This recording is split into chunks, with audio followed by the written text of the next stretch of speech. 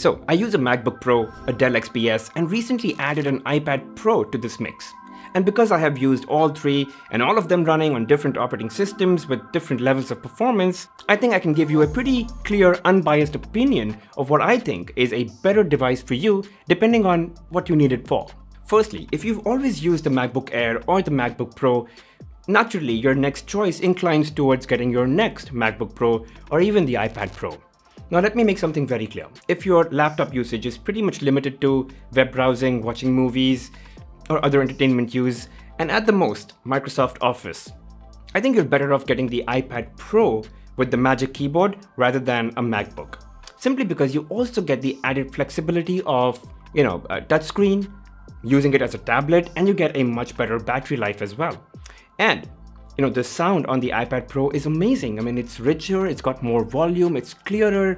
The entertainment experience is much better. Plus, the screen is crazy bright. It maxes out, it peaks at 1600 nits on the iPad Pro 12.9 inch. So I think there are quite a few benefits only if your use is limited, and then you can get the iPad Pro. But if you're going to use your laptop for professional work and specialized software that does not even exist for the iPad OS at the moment, you're not going to be able to use the iPad Pro for that kind of work, and then you're going to have to stick with Mac OS that only comes with MacBook Pro or the MacBook Air. Now I use a 2018 MacBook that comes with Intel CPUs, which are not as fast as the new MacBook Pros and the MacBook Air that come with the M1 chip. They're very fast, they're really high on performance, and they have amazing battery life. So if you're getting yourself the new M1 MacBook Pro or the MacBook Air, you're definitely getting an upgrade. But if you currently own a Windows laptop and you're looking for a new laptop now, you're in big trouble because you can swing in any direction. Should you get a MacBook? Should you get the iPad Pro? Should you get a Chromebook? Or should you choose from thousands of available Windows-based laptops that are options in the market today? So let me make it very easy for you. The first thing you got to ask yourself is, what are you going to do with your laptop? What do you really need it for? Again, if it's just web browsing, streaming videos, and you're comfortable using cloud version of Microsoft Office or Google Docs, then you can just get yourself a Chromebook if you're on a tight budget. But if budget is not a constraint, go for the iPad Pro. I mean, with the Magic Keyboard, of course. And that way, you get to enjoy, the rich app library that you get with the iPad OS. You get really top-notch experience for that price. I mean, whether it's viewing experience, whether it's audio experience, and it's a touchscreen, plus you get that whole tablet flexibility. But again, all of this makes sense only if your laptop use is very generic and very common. But what if you need special software for your work, let's say? Then iPad OS or the Chromebook may not be useful because the software is not going to be able to install itself on those devices. So you're going to have to think about what software you need. Is it available on Windows or on MacBook or on both? And what kind of specifications or configuration is required for it to work pretty well on that machine. So you think about all of those things and then you decide whether you need a MacBook or a Windows and to what specifications. Now, if you're already using Windows and you're comfortable with it and you're able to work properly and nicely and no issues, then just getting a new, more recent Windows laptop will automatically give you a better experience, better performance, because it's still Windows, but on a laptop that's more recent and updated. I use the Dell XPS 9300, which I think is my favorite pick. It's small, super lightweight, incredibly thin, very high quality, bright screen, touch enabled, and it's powered by Core i7. So it's a pretty capable laptop, but then of course it's an expensive laptop.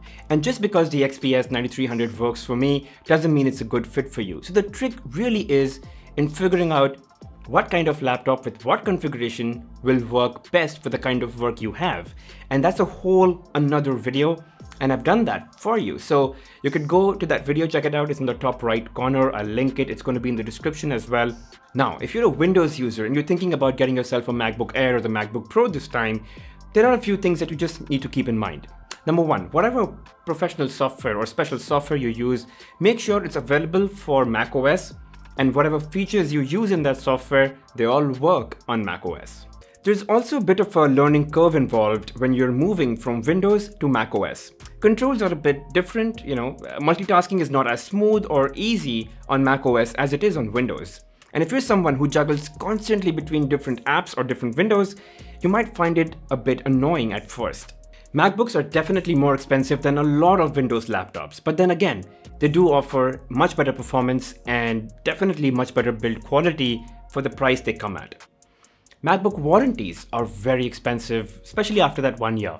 And if your warranty expires and something was to go wrong, getting it fixed, those repairs cost a lot. So just be prepared mentally that, the after sales or just maintaining that laptop is going to be, or a MacBook is going to be much more expensive. And very honestly guys, there's no flat comparison of performance and design or build quality between a MacBook and a Windows. Like, you just cannot directly compare it without context. MacBooks, as we all know, comes in this metallic chassis which feels very premium, and materials are indeed of very high quality. But it's metal and tends to get very cold in low temperatures and can feel very hot when your MacBook is under performance stress. But Windows machines, they come in kinds of materials and textures and form factors. You can get pretty much any kind of look you want depending on how much money you want to spend. And same thing holds true for performance. I mean, if you spend as much as you would on a MacBook, you can get a really high performance Windows machine as well. And yeah, that's pretty much it guys. The whole objective of this video was to help people like you looking for your next laptop understand whether you should get yourself a MacBook or Windows, an iPad Pro or a Chromebook, right?